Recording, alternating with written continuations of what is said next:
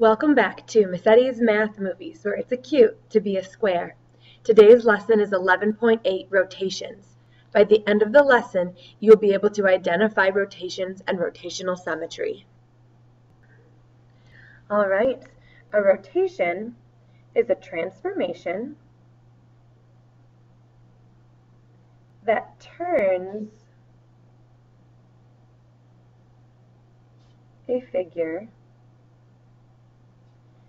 around a fixed point. That fixed point is called the center of rotation.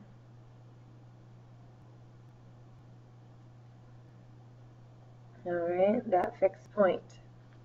The angle of rotation is how many degrees that it's been turned, or obviously its angle. We'll say the angle formed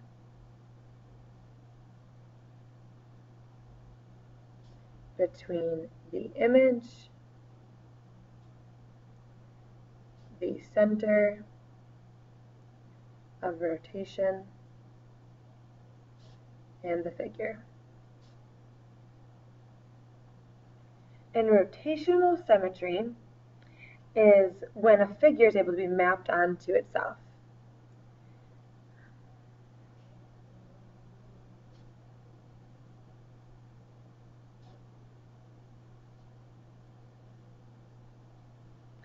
With a rotation of less than 180.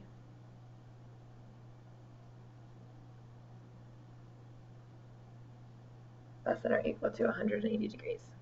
So let's do an example. Let's take this, we'll take a heart, and we're going to rotate it around this point. So let's rotate it down here. So this is a rotation. This is the center of rotation.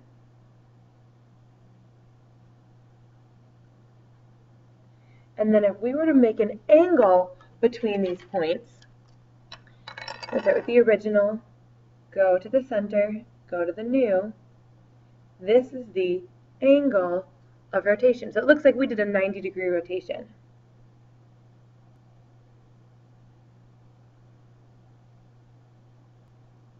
That's the angle of rotation. Now, rotational symmetry is when you can turn a shape and it looks exactly the same. So take, for example, this triangle. You could turn this and it would look exactly the same. You could actually turn it 3 times. And we're going to talk about that in a second. Identifying rotational symmetry. Does the figure have rotational symmetry? If so, describe the rotations that map the figure onto itself. So when they want us to describe, they want us to talk about the angle. So could we turn this and have it look exactly the same? Yes, we could turn it twice. Right? We could keep it like this, or we could turn it there. So that's 2 turns that we could do and have it stay the same. So yes, we could. Now, to talk about the angle, to find the angle of rotation, you take 360 degrees and you divide by the number of turns. All right, so we could turn this clockwise or counterclockwise.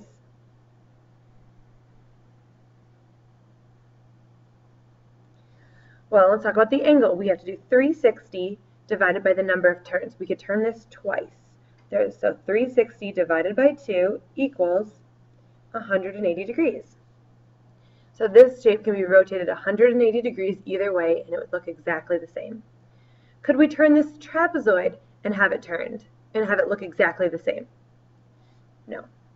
A trapezoid has no rotational symmetry.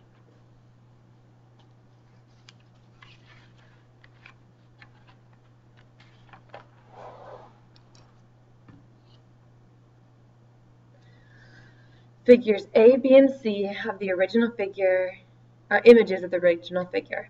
Tell which one shows the rotation described. So here's your original. which one of these shows 90 degrees clockwise, 180 degrees clockwise? So let's talk about clockwise and not clockwise.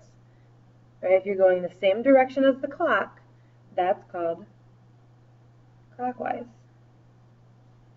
If you're going in the opposite direction of the clock, that's called counterclockwise. And each of these are 90 degrees. So if you go 180 degrees clockwise, you got to go 2 90s. All right, so you're going to do this now. And your choices are either A, B, or C.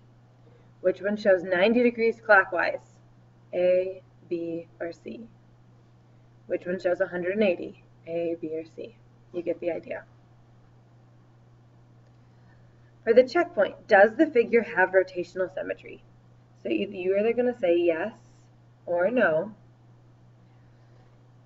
If so, describe the rotations. That's the angle. All right, so if you say yes, you have to do 360 degrees divided by the number of turns that you could do. So can you turn this and have it look exactly the same?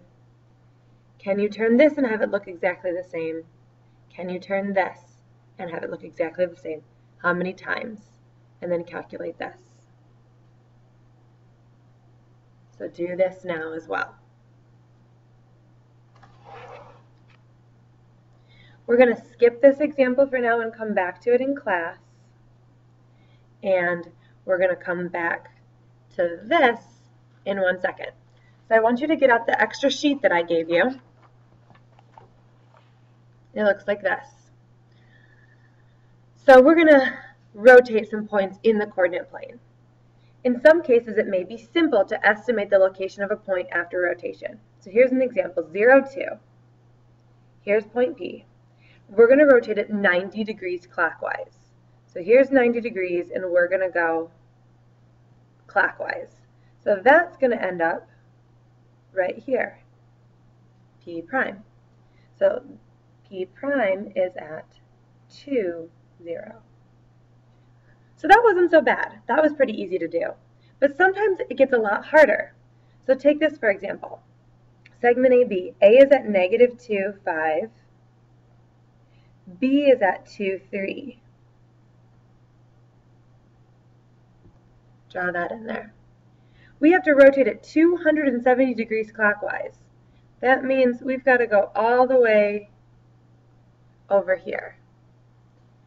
Where's B going to end up? How do we know exactly where it's going to go? Instead of just guessing, we're going to use these formulas. So 90 degrees clockwise, which is the same thing as 270 degrees counterclockwise, is going to follow this rule.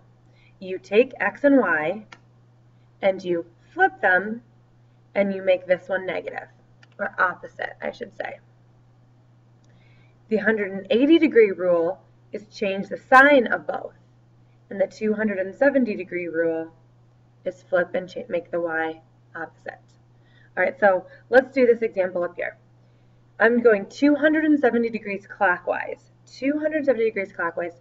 So this is the rule. Write this over to the side. -y x. That's the rule I'm going to follow. So I've got to take this. I've got to switch these and then change the one in the front. So A prime, we're going to switch these so it's 5, -2. And then we got to change the sign of the one in the front. So -5, -2. B prime, we have to do the same thing. We're going to switch these, 3 and 2, and change the sign of the one in the front. That's where AB is going. So let's look at that and see if that looks right. A prime is going to -5, -2. B prime is going to -3, 2.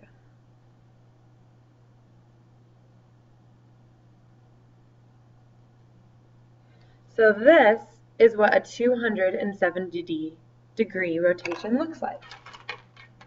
Right? It's also the same thing as 90 degrees clockwise. All right. Or counterclockwise, I'm sorry. 90 degrees counterclockwise. So let's try another one. Rotate ABC 90 degrees clockwise. So let's go find that rule. 90 degrees clockwise. Y negative x. Write that rule down. So I need to find my new A, my new B, and my new C. All right, so I take the coordinates, flip them, and change the sign of the one in the back. So let's flip these, 5, negative 2. But now I need to change the one in the back. So that turns to plus. We got to flip these and change the sign of the one in the back. Flip these and change the sign of the one in the back. That is where our new triangle is going to go if we rotate it 90 degrees clockwise. All right, so now I want you to try these. Write the rule over here. Then you're going to give me your new point. Where is F going to go? Where's your new L? And where's your new H? I need your new A, your new B, and your new C. Alright, so I want you to do this now.